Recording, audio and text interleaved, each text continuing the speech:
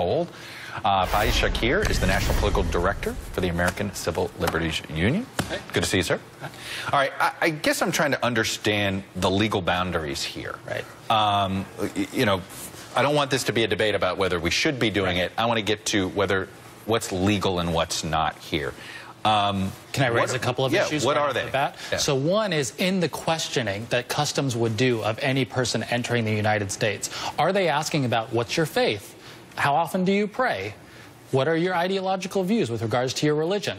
We've heard from the press that they are asking those, which is a religious test. So if you go down that road, you've now violated a constitutional principle. You ask her, but if you avoided the religious test... Yes, so that's one element. Okay, if you avoid that, right, that would keep you off of what you believe would be a legal problem. Right. The interrogation should be equal, broad-based. It shouldn't be looking for Muslims only, which appears to be the case. The second issue that you raised with social media is as you do a search of the phone, are you conducting an unreasonable search, a Fourth Amendment violation, by accessing somebody's email, somebody's private data? Are you going beyond something that should require a warrant in some cases? We believe the Constitution applies to all people. Like even visitors to the United States that are not U.S. citizens. Listen, freedom of speech, freedom of assembly, guarantee of due process, those apply to everyone. Also, you know, we learned this through the military commissions, right, through the Guantanamo trials, that the Supreme Court also believed that non-citizens have rights that are afforded under their Constitution, and we need to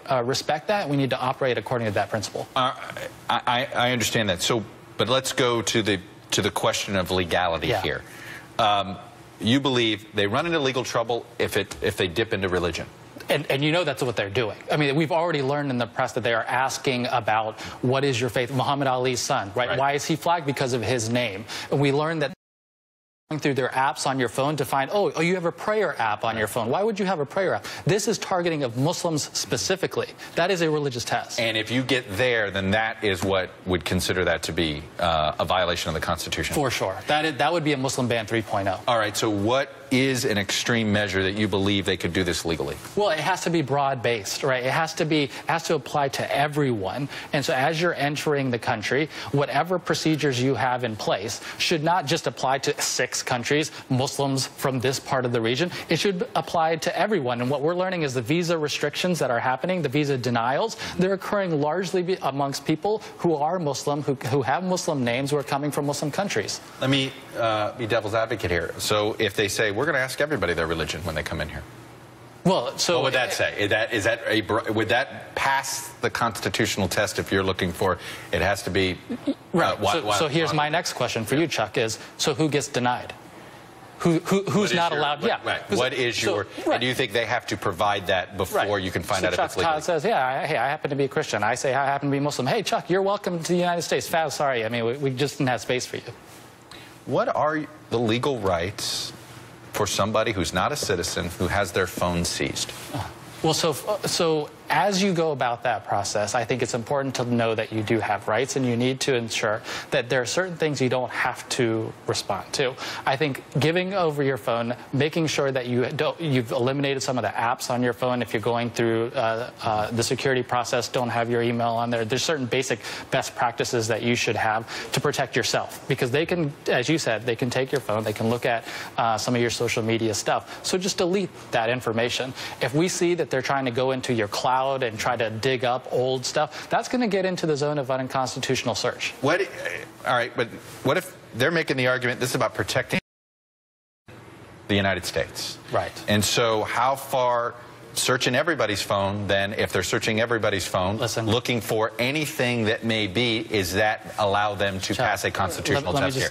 Look, I don't know how they would actually do it. I don't know how they would actually do it, but I'm asking you if they make that case. I would just ask you not to believe that this is about national security. We would not have Muslim ban 1.0 and then 2.0 being delayed for press purposes if this was about national security. It is not about national security. This is simply to enact President Trump's political agenda to have a total and complete shutdown of all Muslims entering the United States. That's what this is about. And understanding that is the first principle upon understanding any of the stuff that they're trying to do. And do you believe in any legal challenge to these vetting procedures, that rhetoric that he said, you believe all of that is going to be admissible and that will should contribute to a judge's decision on this? It has already been admissible. The judges are already using it. They are already telling us that it matters, and I applaud all those judges because that does matter.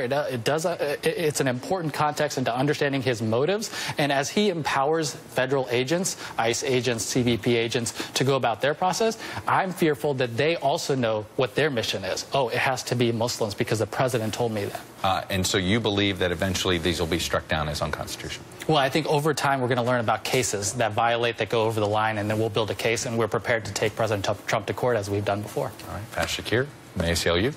Thanks for coming in, sharing your views. Appreciate it.